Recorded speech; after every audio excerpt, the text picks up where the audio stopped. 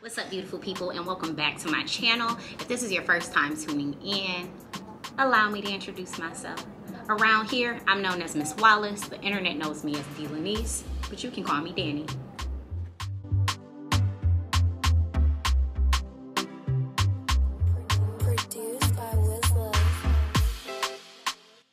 Listen, I know I've already told y'all I am a beast of a reading teacher, but I think most of what makes me so successful is my organization. So today, I want to get into how I set up my classrooms, how I set up for my small groups, and all the things that I use to keep me organized so that I have better management, easier workflow balance. I know where everything is, the kids know where everything is. My systems, my management, it allows for easier flow through the day because they know we do this, we do this, we do this, we do this.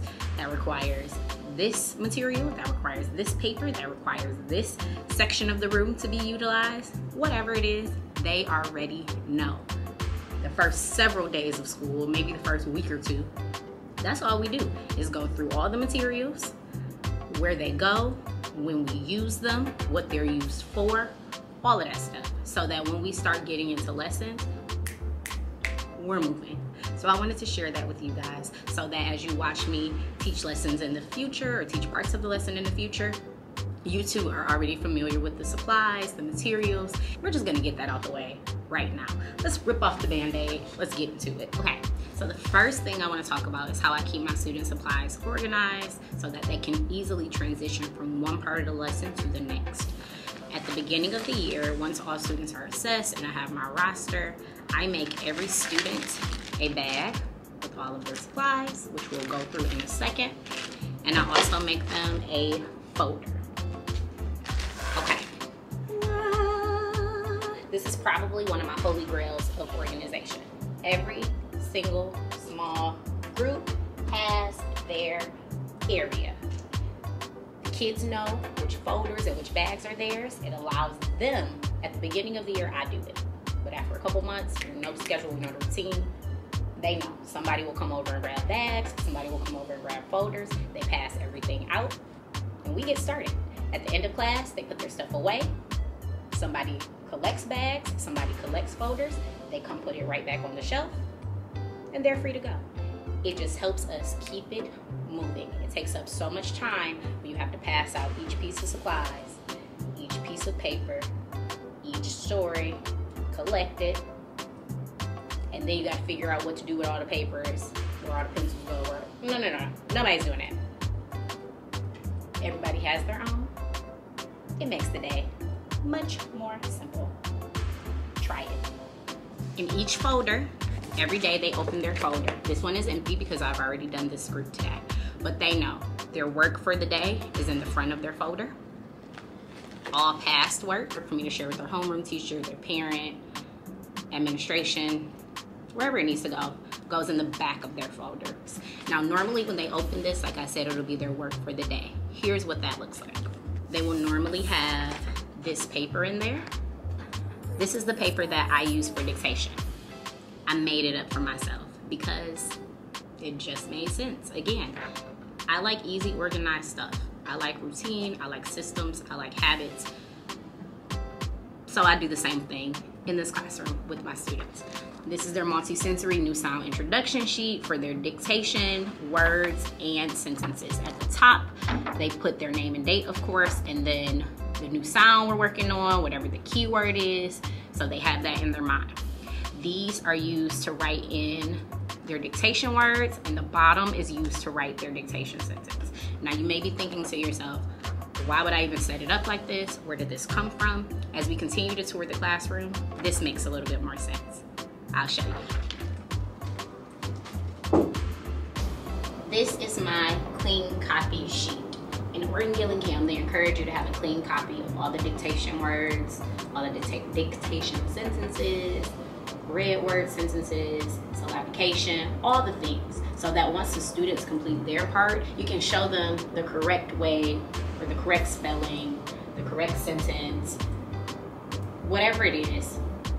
You have a clean copy that they can read, see, and If they made any mistakes, they're able to clearly see what their mistakes were. If not, they're able to celebrate that their paper looks like your paper. My clean copy sheet is set up different boxes for their different dictation words at the top, and then their lines at the bottom for their sentences.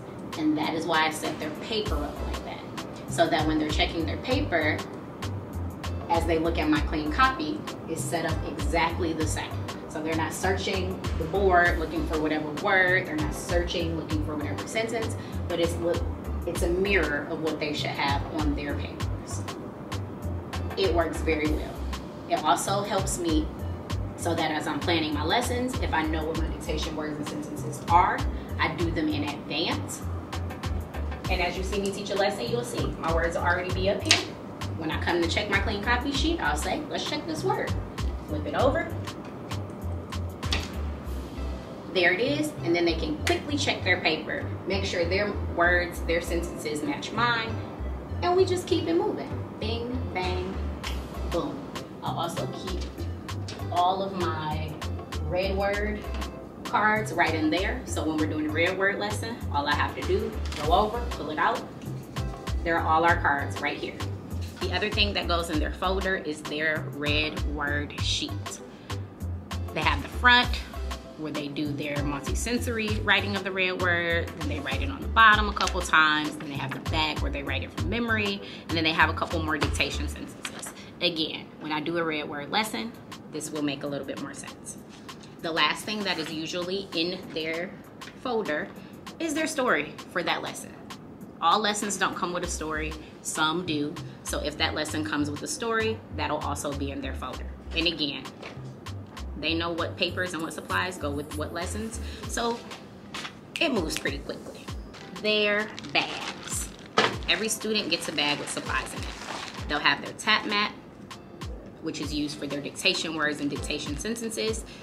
I do have right hand and left hand tap mats, so every student is thought of and taken care of. They have their pencil, of course, they gotta write.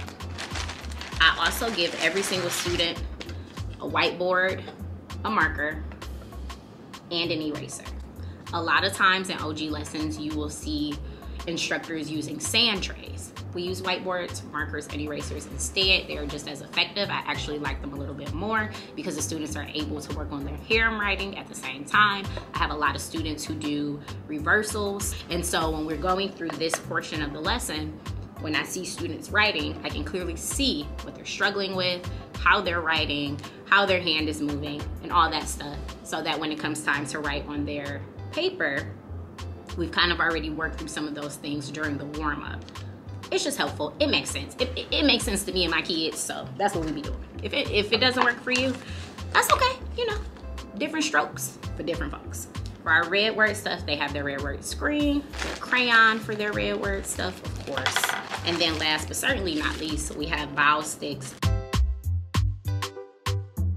That is what goes in their bags and in their folders. It helps us keep the lessons moving. It helps us stay organized.